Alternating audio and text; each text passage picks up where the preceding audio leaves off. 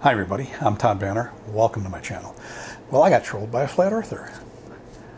What did I do, you might ask, to receive such an honor?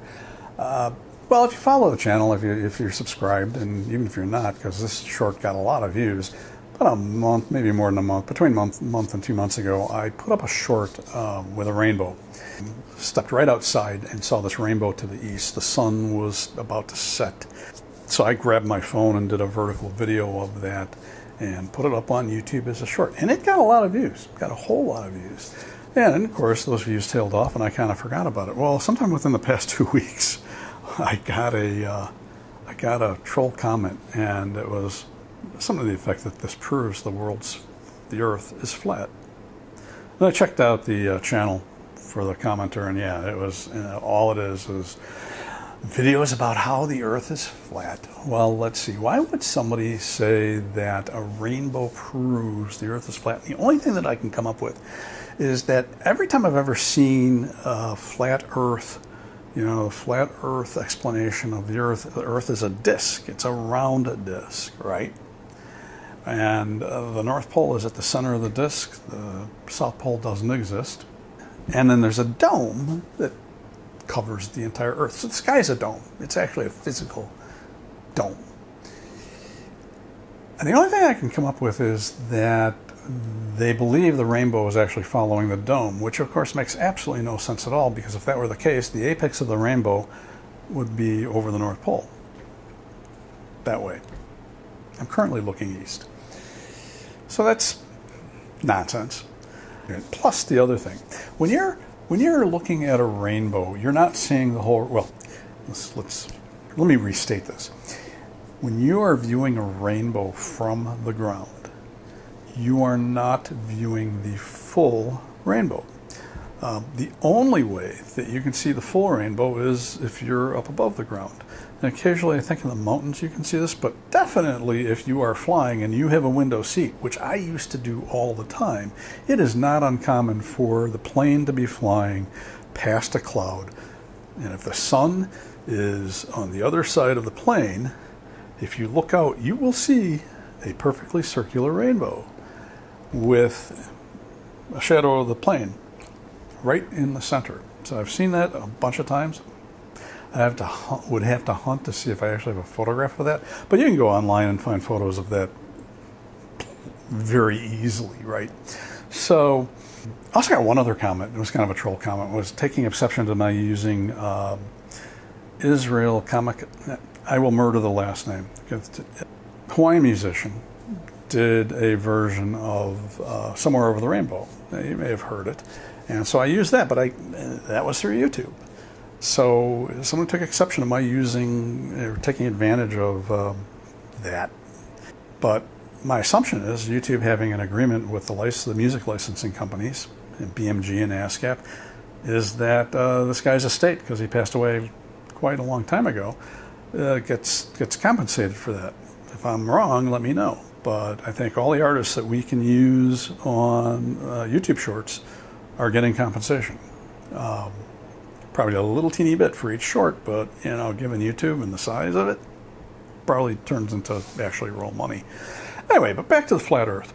The funny thing is that what this reminded me of is an incident on NASA's Instagram page.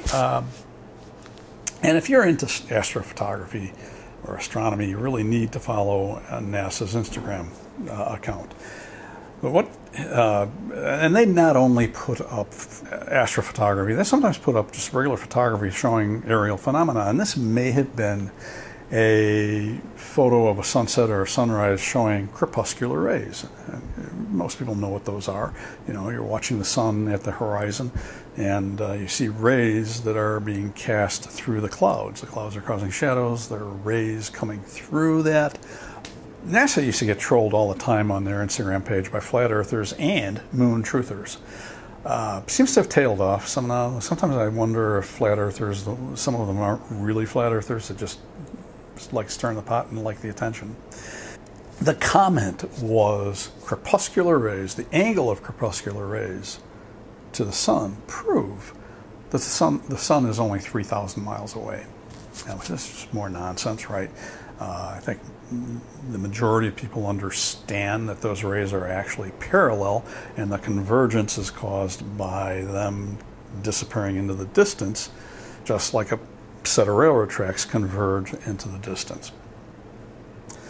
So my response was, oh really? What do hashtag anti-crepuscular rays prove? Because in certain conditions, and I've seen this exactly once, those crepuscular rays can actually travel all the way across the sky and converge at the anti-solar point. So the point in the sky opposite the sun, where there isn't anything that's 3,000 miles away.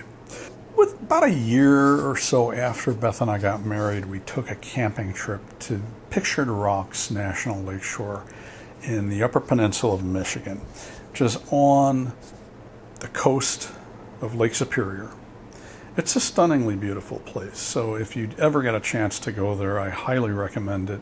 You've got an area called the Grand Sable Banks, which are just an amazing, not quite a cliff, you can actually walk down this, good luck walking back up, about 600 feet down to Lake Superior. There is a beach, happens to be 12 miles long, it's called 12 Mile Beach. That's where the campground is, it's actually on a bluff above the beach. And then there are, further west from that, there are sea cliffs, about 200 feet tall. So stunning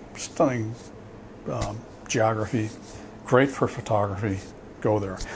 So we were camped at 12 Mile Beach, and one morning, and it was this time of year, we went up there for the fall color, so it was getting towards October, might have been into early October, but we were camped at 12 Mile Beach, again on the bluff above the beach, and I got up early one morning and stepped out, and it was right about sunrise.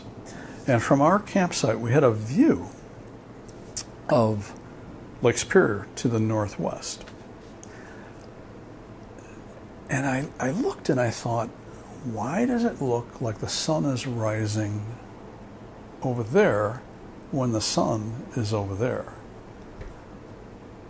And I realized, whoa, those are crepuscular rays, but they're not where the sun is. They're actually coming all the way across the sky from the sun. I didn't know they were called anti-crepuscular rays until later. Makes sense. Anti-solar, anti-crepuscular rays. So here's a photo. This was shot on film, probably Fujichrome Velvia, with some Canon film SLR, probably EOS 5, not EOS 5, an A2E, which is called the EOS 5 in other countries other than the United States. So, you know, it's just really kind of an amazing moment. So obviously, you know, crepuscular rays, the angle to the sun does not prove the sun is 3,000 miles away, because there's really no angle there.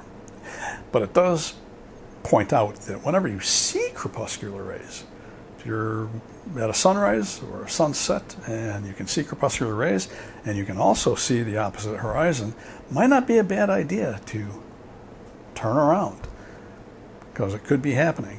And how many times has it happened where people are like, wow, look at those crepuscular rays, and they don't realize there's another show right behind them. You know, as far as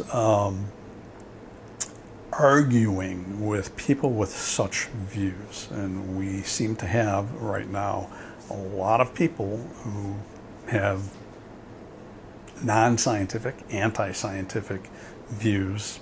It runs the gamut, right?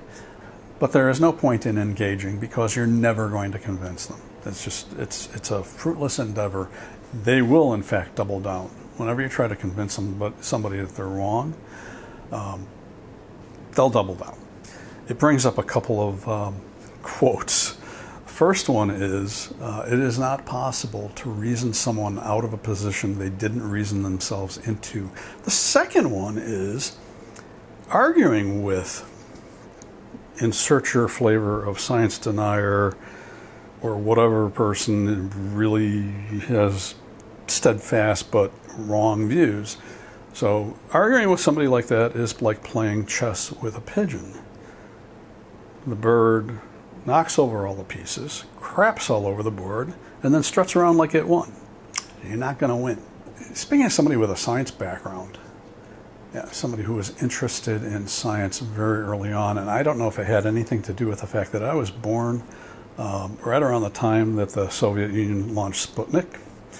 And so all of a sudden that freaked out the United States of America. And there was a really huge push to get people trained in science. And I think that would be good for us to return to that so that people are not hoodwinked by people who purvey misinformation about science. Anyway, that's it for today. I hope you enjoyed this little slightly off-topic discussion. If you did, hey, hit that like button. That's a big help to me. If you want to leave a comment below, please do. I'm Todd Banner, and I will see you next time.